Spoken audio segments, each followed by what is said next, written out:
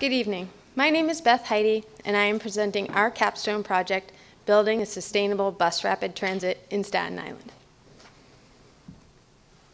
Our client, the MTA, operates New York City's subways, bus systems, commuter railroads, creating approximately 2.4 billion transportation trips per year, enabling New York City to avoid 15 million metric tons of carbon emissions annually. Because of this, New York is the most carbon efficient state in the country. Our transportation system is the backbone of our economy. We rely on the MTA to get to work, to school, and to access important services.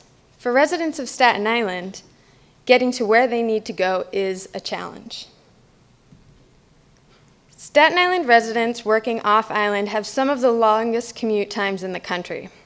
According to the U.S. Census, the national average is approximately 25 minutes, and folks living on Staten Island have commuting times of 40 minutes and longer. Public transit on the island is not well coordinated. Transfers between different modes, like bus to train to ferry, are limited.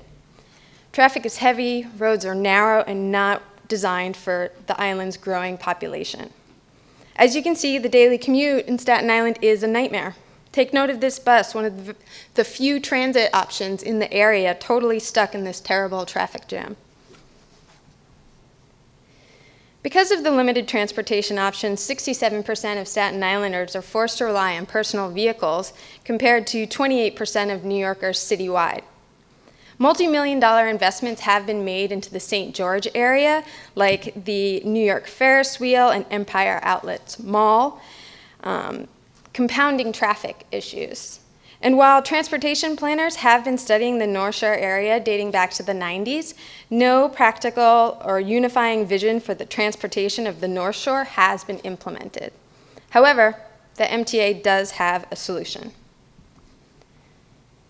In 2012, MTA determined that a bus rapid transit on the abandoned North Shore right-of-way, featured there in red, was the most cost-effective way to solve the previously mentioned challenges in the area and serve as a sustainable transportation option to support future growth. The route for the BRT is the 5.1-mile stretch of the defunct Staten Island Railway. It runs across the North Shore from Mariners Harbor on the west to the St. George Ferry Terminal on the east. The right-of-way is very close to sea level, and much of it is near, even in the water. Building the BRT on the right-of-way will require a range of resilient design strategies, which I will get into in a few moments. First, I want to touch on New York City's version of BRT, Select Bus Service. So New York City has SBS, which is seen here on the left. It serves as BRT, but it's missing a few of the key components, most notably the physical exclusion of cars from the bus lane and platform-level boarding, as seen in the photo of Bogota, Colombia on the right.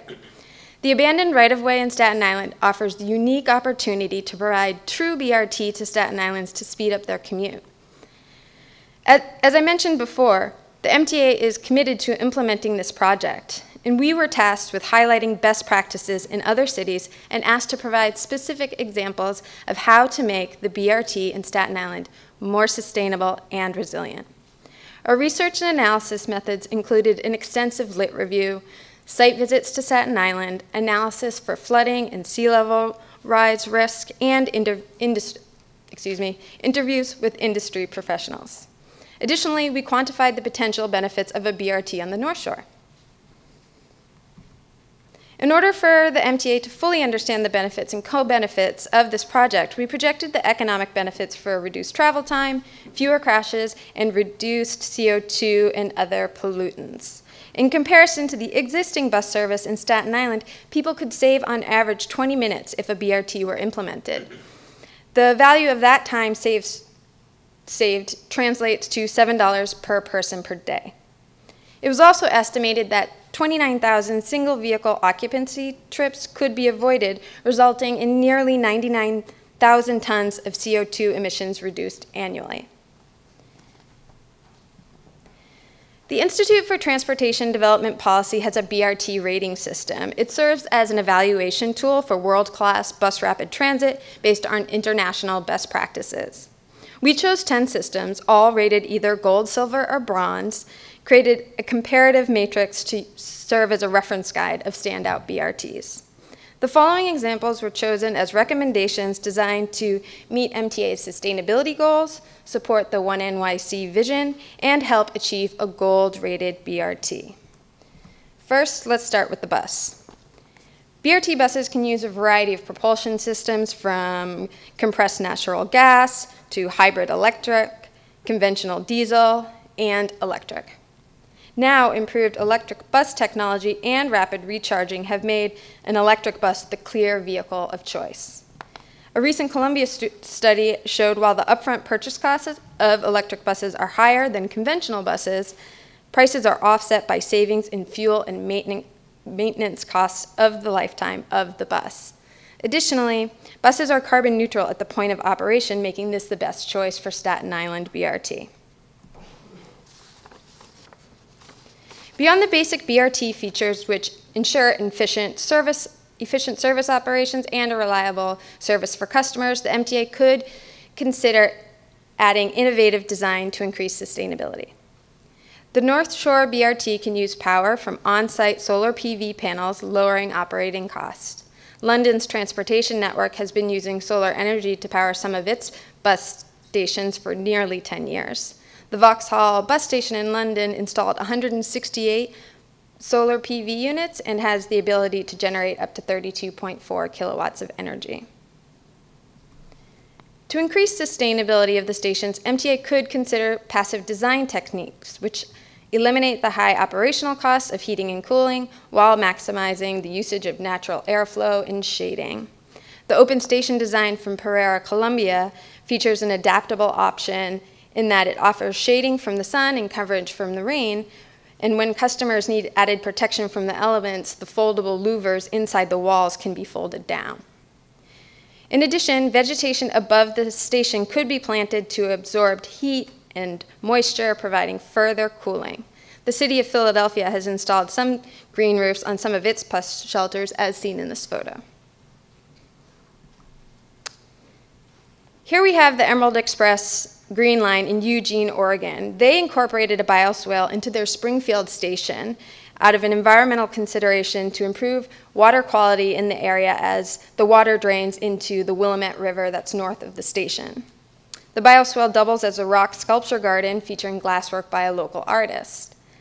Adding this kind of integrated design benefits the North Shore by providing a necessary natural environmental infrastructure benefit and also serves as creating an opportunity for a local artist. Further emissions reductions and positive health impacts can be achieved by integrating the North Shore BRT with bicycle infrastructure, such as adjacent bike paths, bike parking, and including bike share stations.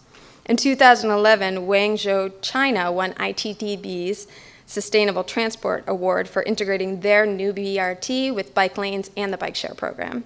Including cycling facilities in Staten Island not only improves public health and increases the BRT sustainability, but it also will help the city reach its goals of doubling cycling by 2020. Because of the right-of-way's close proximity to the shoreline, and because parts of it are in the floodplain, the BRT must be able to withstand occasional flooding.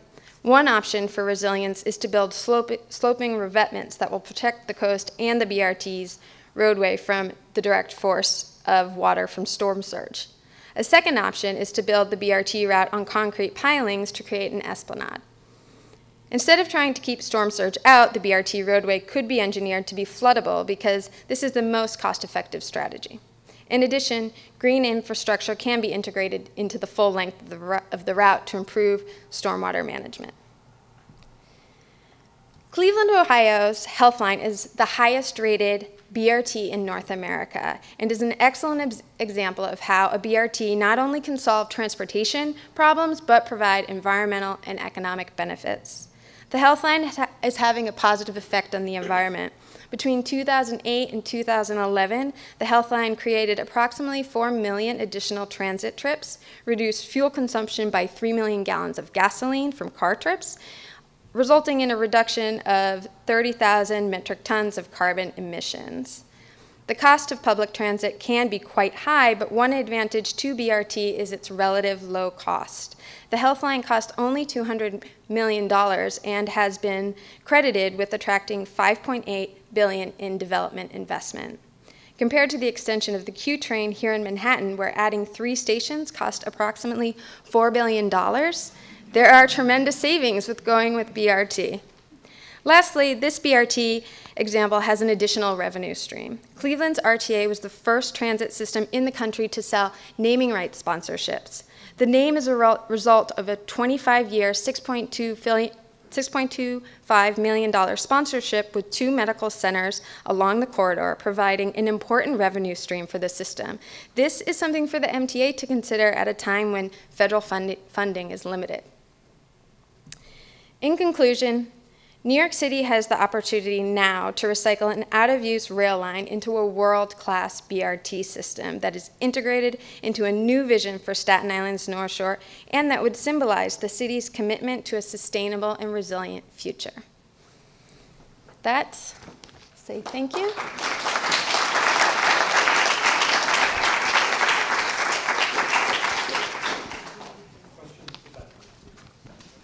So thanks, that was a great presentation. So the decision to shift your mode from cars to buses or BRT is also very important. Did your project look at any indicators like median income or low or high density of neighborhoods along this right-of-way that might inhibit future utilization of the BRT? Thank you.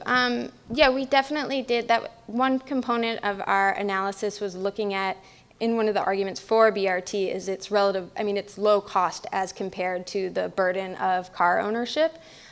We also projected the cost savings for folks switching, not only in the time being saved, but the cost of the comparison between car ownership and BRT. Other questions for Beth?